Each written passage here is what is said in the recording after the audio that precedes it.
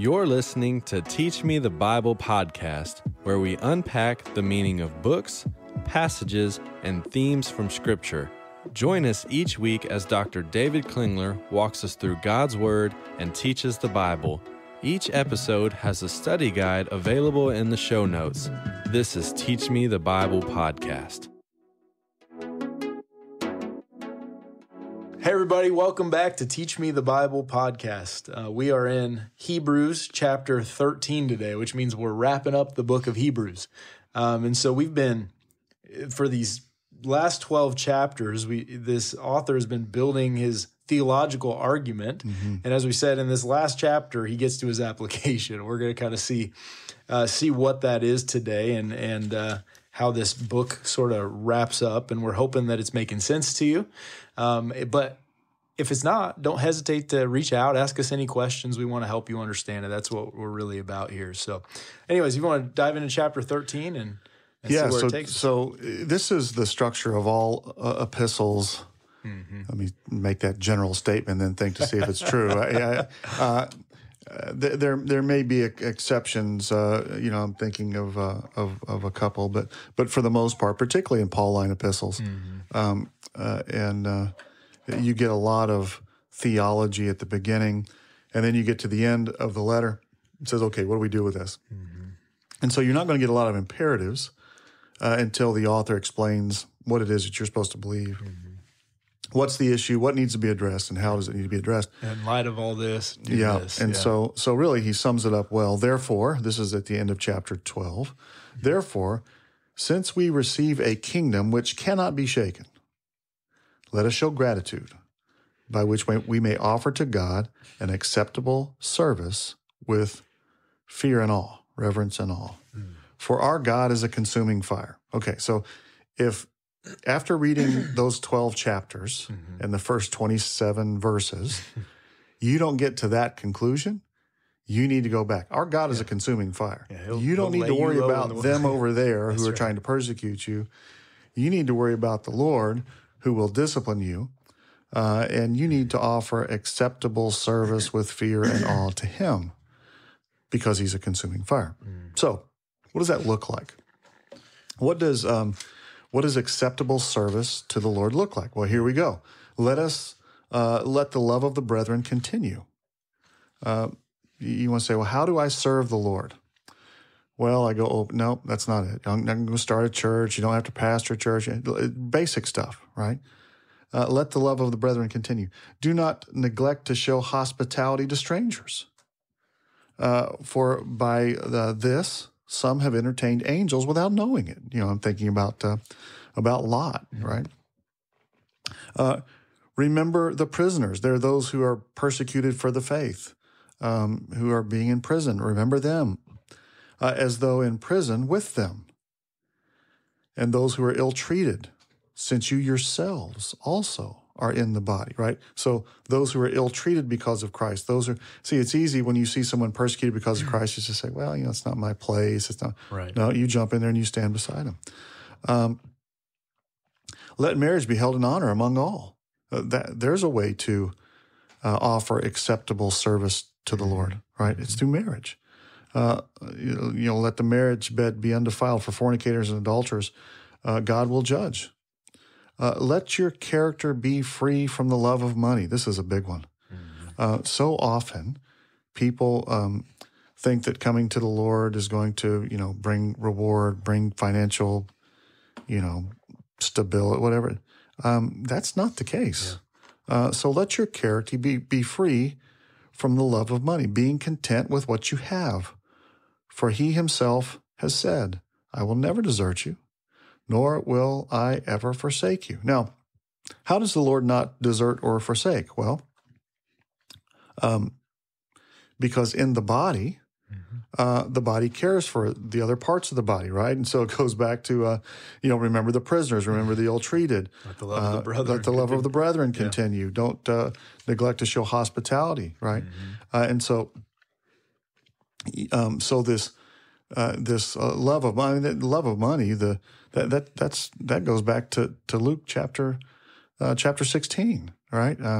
For the Pharisees who are lovers of money were listening to these things and scoffing at Him, And so he tells them this parable. That, this was a big theological issue. Sure. Amongst the Jews at that time, that we're blessed by the Lord because we keep the law, all these things, which is what these guys are tempted to go back to. Yeah. Right. So and so much of what unfortunately drives so much of what happens in the church is finances, and most of, if you think about it, most of what the church is called to do requires no money. It doesn't cost any money for people to gather. It doesn't cost money to care for one another. It doesn't cost money to show love for the brethren. It doesn't cost money to show hospitality. It doesn't cost money to remember prisoners. It doesn't cost money to hold marriage in honor. None of these things cost money, right? The body of Christ ought to operate that way. And, so that we confidently say, this is verse 6, the Lord is my helper, I shall not fear. What can man do to me? Right? Now, this goes back to your theology, which says I'm going to serve the Lord. And I'm thinking here of, Peter's argument in 1 Peter, that if it's the Lord's desire that you to suffer, so be it, right? So much of this stuff we get astray. So fear the Lord, keep His commands. Right? Don't fear man, right? Yeah, and don't fear man, which is kind of sums up a lot of this book. That's the whole. Right? They're fearing man. They're not fearing the Lord. Yeah, they got that mixed up. That sums up most of our Christian walk. Yeah, fair point. If you fear the Lord and don't fear man, and you love the Lord and don't love the things of the world, I'd say you're like 98% of the way down the sanctification, walking faithfully trail. 13:7, remember those who led you, who spoke the word of God to you, and consider the result of their conduct. Imitate their faith. Paul says this all the time. Follow me as I follow Christ, right?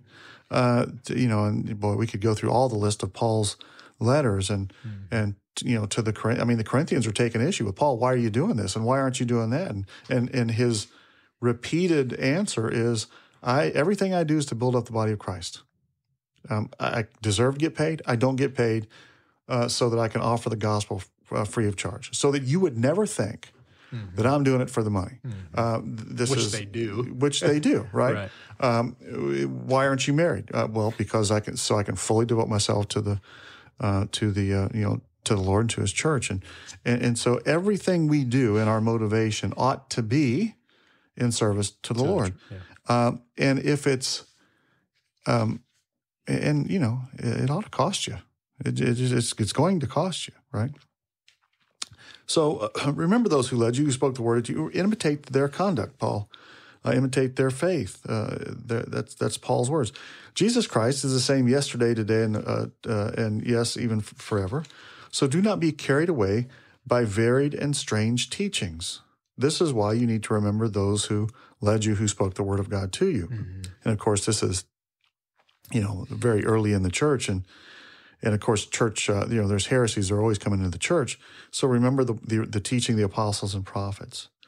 For it is good for the heart to be strengthened by grace, not by foods, through which those who were thus occupied were not benefited. In other words, why is he talking about grace and not foods? Because, this whole law keeping, don't eat, don't touch, these type of things was common in Judaism. So we have an altar from which those who serve the tabernacle have no right to eat. For the bodies of those animals whose blood is brought into the holy place by the high priest and offered as a sin offering are burned outside the camp. Therefore Jesus also, that he might sanctify people through his blood, suffered outside the gate. Christ was crucified outside the gate of the city. Hence, let us go out to him outside the camp, bearing his reproach. Israel is rebelling against the Lord. They rejected the Lord, rejected the rock of his Messiah, his Christ, and they're persecuting those who go outside the camp. Christ was expelled from the group, from Israel, was crucified outside the city. He said, "You think it's going to be any different for you?"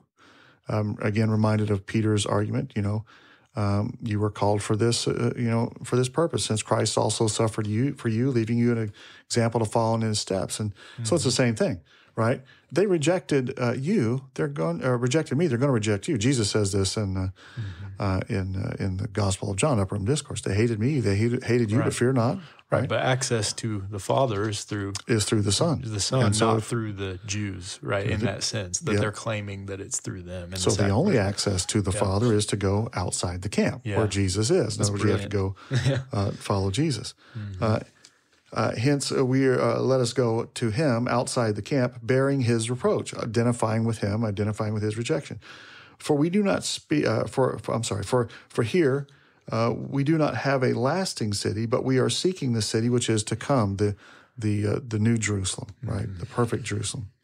So through him, then, let us continually offer up sacrifice of praise to God. That is the fruit of the lips, and give thanks to his name.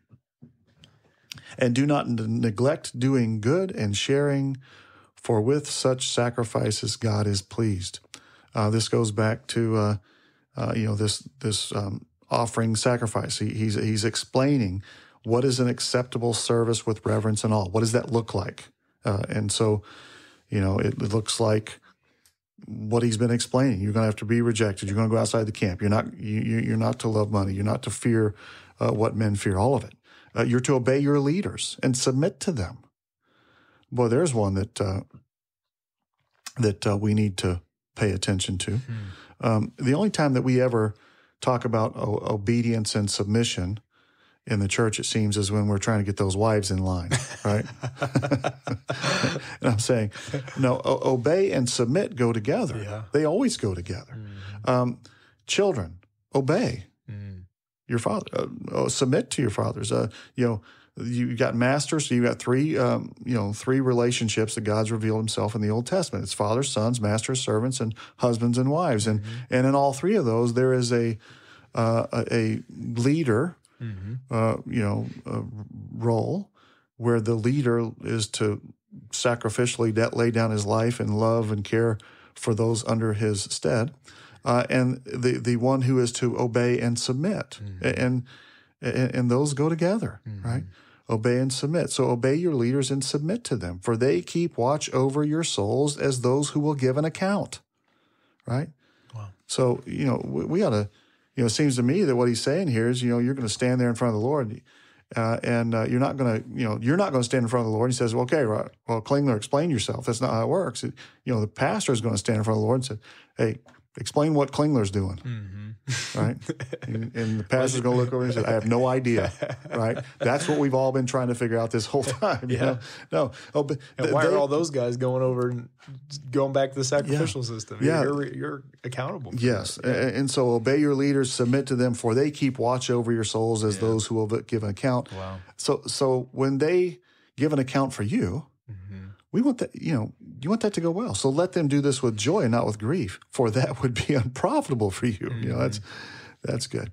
And then pray for us. This is the Paul's group. For we are sure. Now we don't know who wrote this letter, and there's all kinds of speculation about who did write this letter. But we know it's not Timothy. Because in verse, it'd be weird if he said in verse 23, take notice that our brother Timothy has been released. If he's writing it, that'd be a weird thing. Take notice that your brother, he's speaking in the third Weirder person. things have been written, I'm sure. Maybe so. But I think it's safe to say it's not Timothy. Yeah. But Timothy's in the Paul group, so it's somebody in that Paul group, and there's a lot of Pauline theology here. So back to verse 13, 18. Pray for us, for we are sure that we have a good conscience, desiring to conduct ourselves honorably in all things. And I urge you all the more to do this, that I may be restored to you sooner. That's an interesting phrase. Now the God of peace, who brought up from the dead the great shepherd of the sheep, through the blood of the eternal covenant, even Jesus our Lord. That's powerful language if you read this letter. Equip you in every good thing to do his will. Well, what's to do his will? Working in us that which is pleasing in his sight, that through Christ Jesus, whom be glory forever and ever. what's pleasing as well. It's acceptable service. It's all of chapter 13. That for the author is what we ought to be doing, what they ought to be doing, and I'd say it's all just as applicable for us today. But I urge you, brethren, bear with this word of exhortation, for I have written to you briefly. That's briefly. That's a long briefly. That's 13 chapters of That's briefly. Detailed briefly. Yeah, take notice that our brother Timothy has been released, with whom, if he comes soon, I shall see you. Greet all of your leaders and all the saints. Those from Italy greet you. Grace be with you all. And so the end of the book, and you start to see a lot of this Pauline theology just coming through. So if it's not Paul writing it, it's certainly someone who's right there with Paul and has walked the trail with Paul for a long time and has adopted this theology. Because you see all of these same things. Everything about our lives in the church ought to be for the building up of the body of Christ. Yeah. And so it seems to me that chapter 13 then is, he's telling them to endure, right, and to not go back, to press forward. And chapter 13 is how they're going to. He wants them to do that. And would you say that's the same way that we endure today? In what ways does that look different? Well, I think that endurance always looks different given the circumstance, right? But for them, if we look at kind of what the the Jewish believer would have been going through, he's going through persecution, he's going through being expelled maybe from the synagogue, and that would give rise to the do not forsake the gathering of the brethren, right? So they kick you out of the synagogue. It means you don't stop gathering. You go gather somewhere else, right?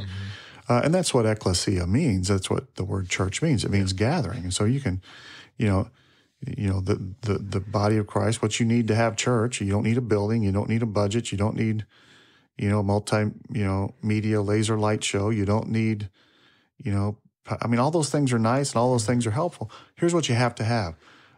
You have to have someone to teach the word. You have to have the people, and you have to, partake in the sacraments and in the commands that are from the Lord. And if you can do that, you can do church, right? And so we've made this pretty complicated. But for them, endurance looked different. I'd say for us today, I go back to this. Remember those who led you, who spoke the word of God to you, and consider the result of their conduct. Imitate their faith. I don't know that I'd be real excited about saying that today because there's so much false teaching out there.